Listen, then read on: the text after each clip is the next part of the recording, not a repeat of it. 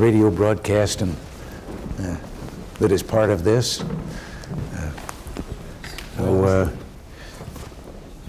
Delighted to see you here. And Mr. President, we are very delighted to have the chance to meet you here at the White House to be given an interview.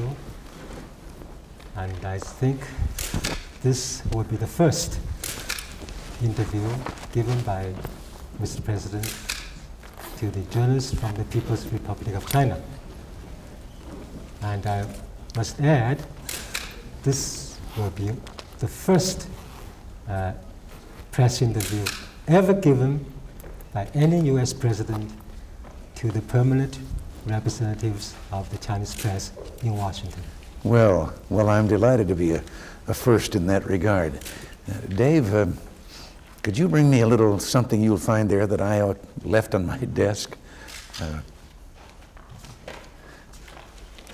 So we thank you very much for Thank giving you. us this special treat. Well, if I may say so. all right. I have one ear that doesn't hear so well from a shooting accident some time ago, and I forgot and left this on my desk. Now, I'll hear better. So with your permission, I will ask the first question. All right.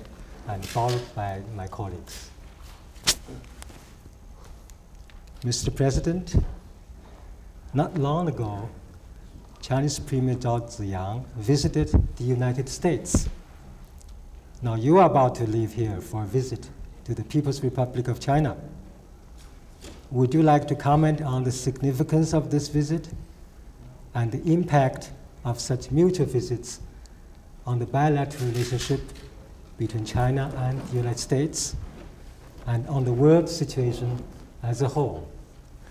Well, yes, the visits, I had been invited by the Premier to visit China. I, in turn, had invited him. And the way it had turned out between the leaders of China and of the United States, we felt was proper that our invitation to him that he come here and I would wait and take my turn after his visit. As to the importance of it, I think our countries are friends. We recognize the non-aligned status of the People's Republic and respect that, but also I know it has been my thinking for a long time that the United States is truly a nation of the Pacific Basin, and certainly the largest and most important state in that Pacific Basin is the People's Republic of China. I think that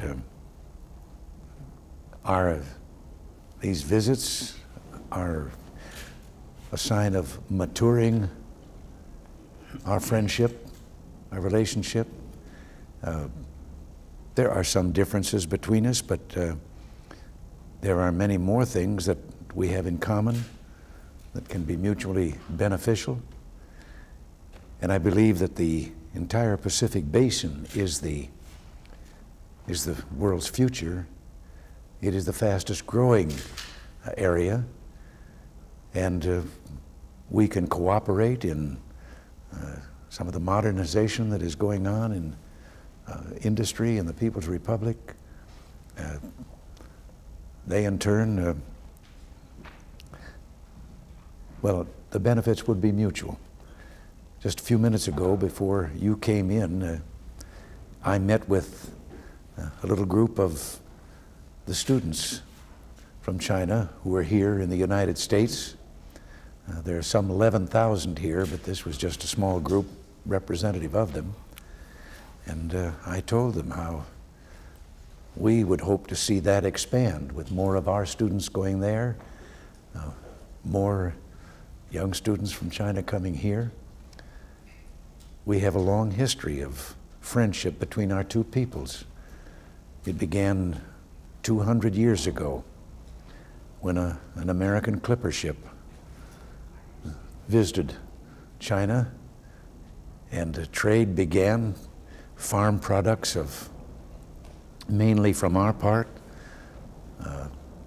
Chinese art, textiles, handiwork from China's part in the trade. Now, while some of those same things are the basis of the trade, we've added high technology.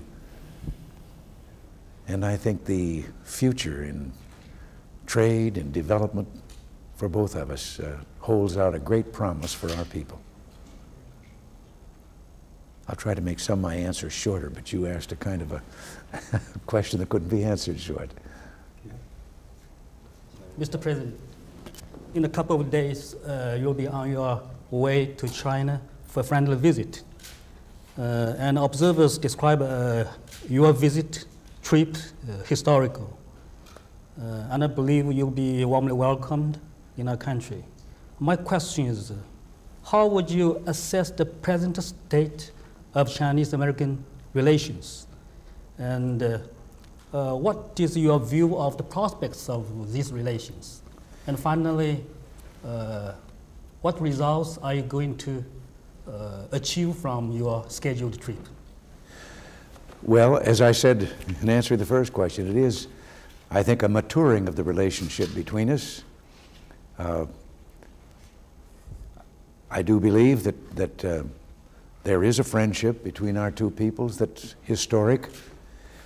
There are a number of areas having to do with trade that we're going to discuss. I know there are certain things that we hope we can come to agreement on with regard to trade matters. I know at the ministerial level we've been discussing a tax treaty that would protect China's people and our own from the penalty of double taxation. There are a number of things in which we can come to agreement. We've been discussing nuclear relations. And, well, I've always believed that people only get in trouble when they're talking about each other, not talking to each other. So I think this will be a time for talking to each other as it was when the Premier was here. Mr. President, this is going to be your first visit to the People's Republic of China. Would you tell us how you feel and what kind of message are you bringing to the Chinese people? I think it could be summed up that I know I'm going to be addressing students at the university. I'm going to be speaking to the nation and on television. I'm going to speak of our desire for increased friendship and relations with the People's Republic.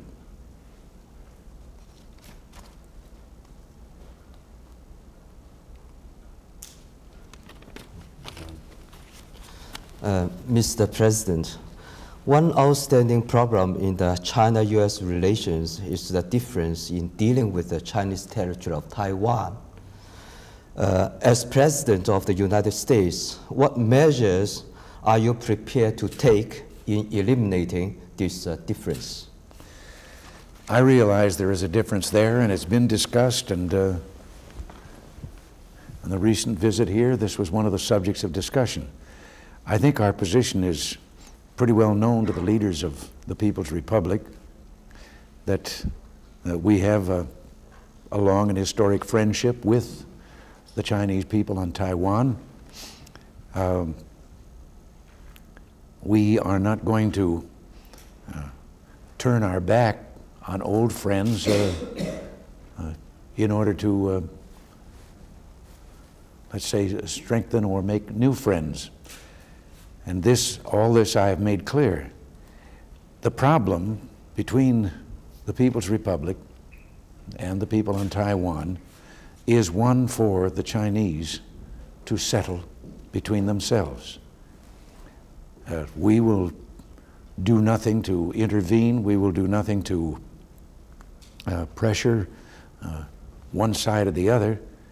The only thing is, as I have stated many times, we believe that that the solution must be peaceful, and settling whatever differences there may be, and we look forward to and hope that there will be a peaceful settlement of that issue. Could I follow up a little question on this?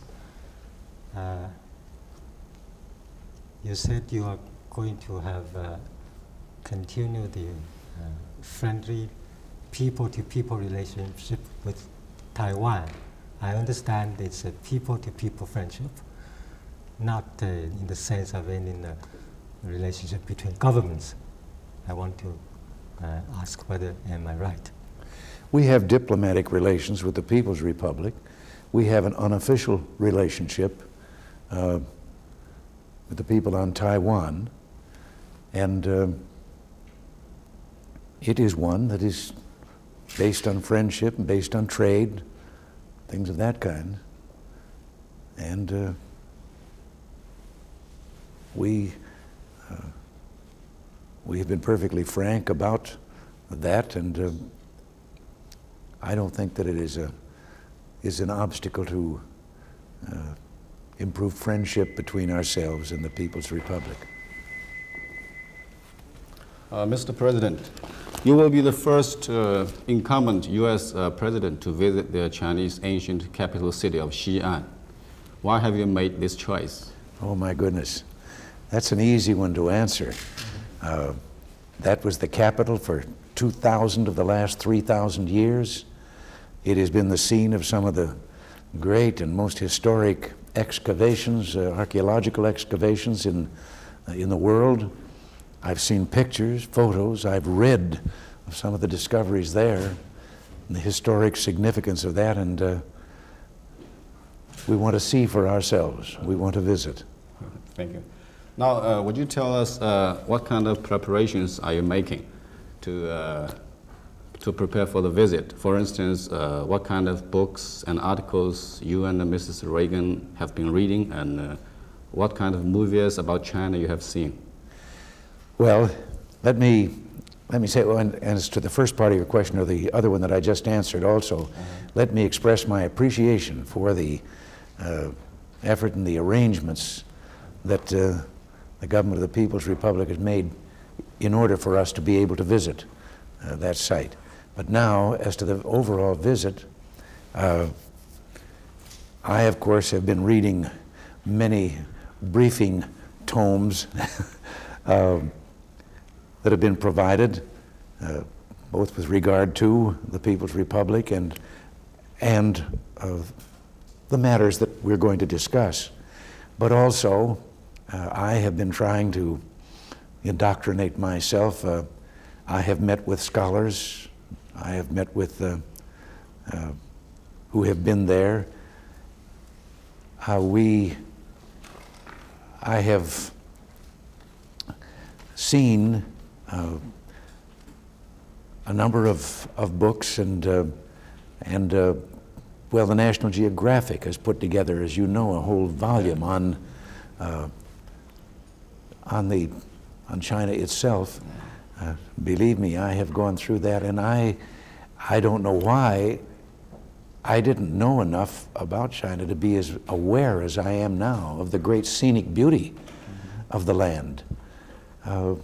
You see normally in a newspaper pictures of cities or something, and all cities have a certain amount of looking alike, but in these other things that I've seen, the magnificent scenery, the beauty of the land, we're looking forward to that very much. But I have been, well, I've had available in a great deal of information that I have, that has increased my interest in getting there. So well prepared. Yes. Any movies have you seen about China? I've just seen some film that our own people put together on the various locations of where we will be and in discussing the schedule and the trip itself. I can't, well, I've seen some reruns of tapes of President Nixon's first visit there. I have to tell you, you should have asked the question of Mrs. Reagan, though, because she has more time for reading, and she's been reading a number of accounts of people there and stories and background more than I have. So I'll ask her questions if I need to. Thank you. Mr. President, did you practice using chopsticks? Because I have had other trips to Asia, if not to the People's Republic, Korea, to Japan, and to Taiwan. It's been a while yet, but I think I still remember how, and I don't think I'll have any trouble with that. You know, this is the second trip to Asia in 6 months, the last one to Japan and Korea, and now this one, but I mention that because it is an indication of how strongly I feel that the Pacific Basin is the future.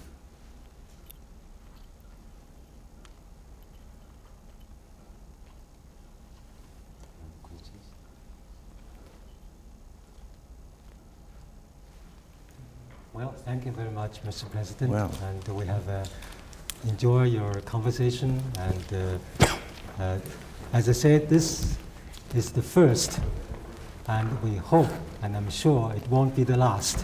Well, I hope not. And we wish you a very happy journey to China, and bon voyage to you. Well, thank you very much. I am looking forward to meeting the other leaders that I have not yet met of the government there, and also I'm going to extend some invitations for them to visit our country. Now, will any of you be, you're all based here as I understand. Yes. Will any of you be making the trip? No, not for this time, no. You mean you're going to have to read the Washington Post to find out what I'm doing? And watch the television, more important. All right. We're going to rely on your very big press corps with you. To see the response in this country. Well, all right. Well, thank you again. Thank you very much. Thank you. Oh, now don't